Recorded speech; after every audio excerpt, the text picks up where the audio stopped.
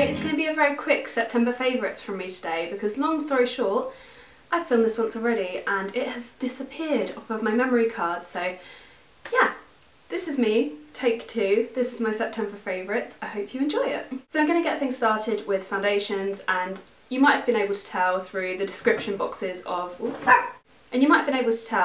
all of the description boxes in my YouTube videos that I've been wearing this a lot, along with the Dior Nude Skin BB Cream.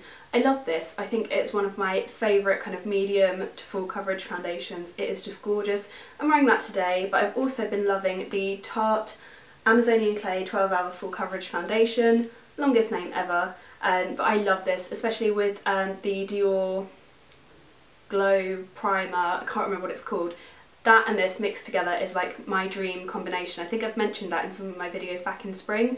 I just love the combination of the two, and this just was forgotten about for a very long time, and it's kind of like wormed its way back into my makeup routine, and I couldn't be happier about that because it genuinely is one of the best full coverage foundations I've ever used.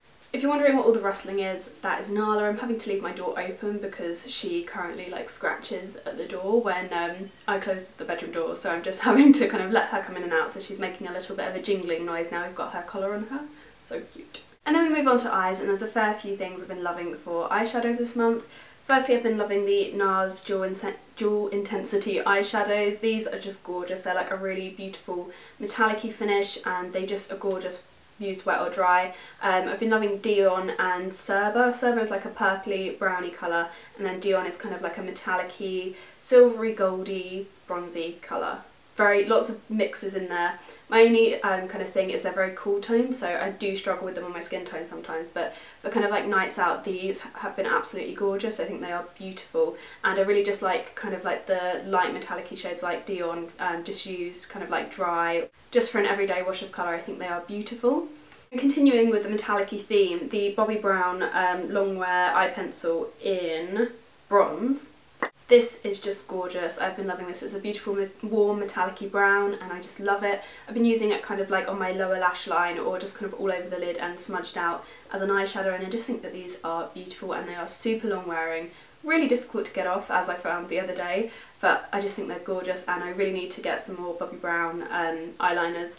The only thing is I'm kind of toying between these and the Nars ones, because some of the Nars ones are absolutely gorgeous, so I'm kind of like, priorities. First world problems. And then finally for eyeshadow, I have been absolutely loving MAC's Soba. My Soba is really hard to get the lid off. It really hurts my thumb. Soba is just a gorgeous kind of like bronzy, goldy, kind of very neutral eyeshadow. It's got tiny flecks of gold in it, but it barely comes off on the lid. And I just love it in the crease for kind of warming up any eyeshadows that I've got on, especially when used with like the Nars ones that are quite cool toned. I think it just looks beautiful, and I've got quite a mix of eyeshadows on today. I've got loads of different ones, but this is in there just warming everything up and looking super gorgeous, so I love this. And then for blush, I've been loving Nars Doucer. This is just like the perfect kind of neutral, non-offensive blush. It's so hard to kind of go overboard with or to get wrong, and I think it just suits every skin tone. It's just stunning. I love it. It's kind of like a more darker version of Rimmel, what's it called? I've got it. It's kind of like a darker version of Rimmel Santa Rose, which is gorgeous and is one of my all-time favourite blushes. I've actually been really loving this as well this month. It's like a darker version of that, so if you're looking for something similar and you're kind of on a budget, then check out Rimmel for their blushes because they are just gorgeous. But I've been loving this a lot this month, especially with all of the Nars loving that my makeup bag has been kind of hiding recently. And then we have lip products. So where do I even start? I'm going to get started with Tom Ford because this is a brand that hasn't really featured very much on my blog or my YouTube channel ever, partially due to the really quite high price tag, but I got sent a few of their bits and I actually do really like them, to the point where I've gone and bought myself a fair few other pieces from them. Naughty Susie. And this is the colour Crimson Noir, and it is just gorgeous. It's kind of, it looks like a very orangey burnt red in the tube, but actually when you apply it on your lips, it's a really gorgeous kind of very rich, reddy, slightly pinky berry tone colour, which is just it makes it perfect for autumn and kind of like the winter seasons. It really is stunning. I've got a blog post that is going up on my blog this week, fingers crossed, all about this, just purely dedicated to this because I do love it that much. And then carrying on with the autumnal theme, we have Nars, another Nars product.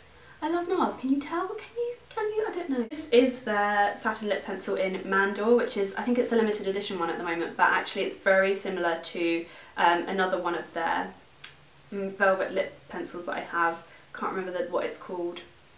I'll link it up below if I can. But this is a kind of more browny ready version rather than a pinky ready version, but like next to each other in the pencils they look identical.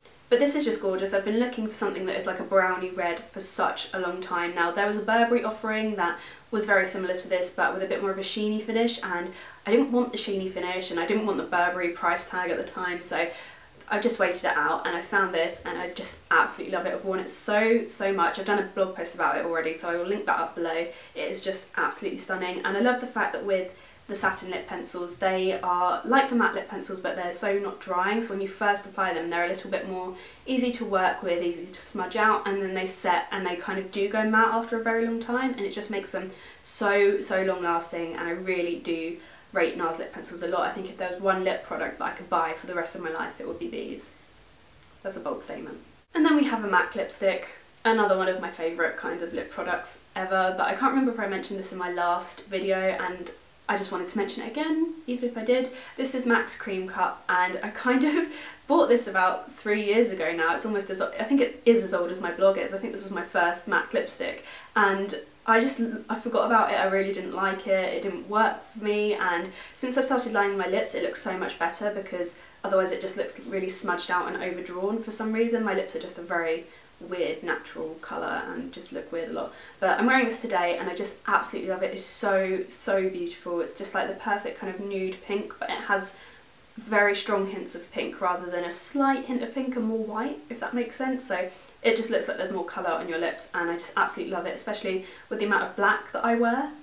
I wear a lot of black and I just think that it complements an all black outfit really nicely if you are going for something that's nude but you want a little tiny bit of colour. So yeah, I'm out of breath now. Whew.